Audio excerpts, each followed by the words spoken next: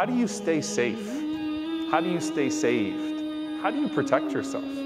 We see a lot of things that we're hearing about, and we don't know what to believe and what to not believe. What do I do? Like, how do I protect myself? Give me some fundamentals here. And this is where the Prophet ﷺ said 3 things. And listen very carefully. قَالَ أَمْسِكْ عَلَيْكَ لِسَانَكَ. Hold your tongue. Learn to hold your tongue. Like, grab it and hold it, not in the physical sense, but restrain this tongue of yours. Hold yourself.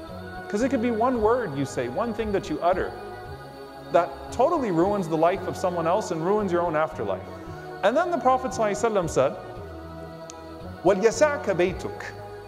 You know, this literally means let your home encompass you. Let your home suffice you. Like, don't, everyone wants to get out all the time. Actually, وَلْيَسَعْكَ بَيْتُكَ. Like, learn to stay home a bit. Learn to be by yourself. Learn to enjoy seclusion.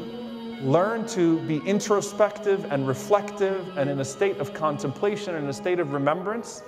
Because if you're talking about everybody else and you're busying yourself with everybody else's stuff, that is disaster waiting to happen. The last one, the Prophet ﷺ said, وَابْكِ عَلَى خَطِيئَتِكَ. And cry over your sins. What this means is that many people focus on either the future uncertainty of the world or the current gossip about other people's flaws, and you have plenty of current and past baggage that you need to cry about and you need to get out of yourself.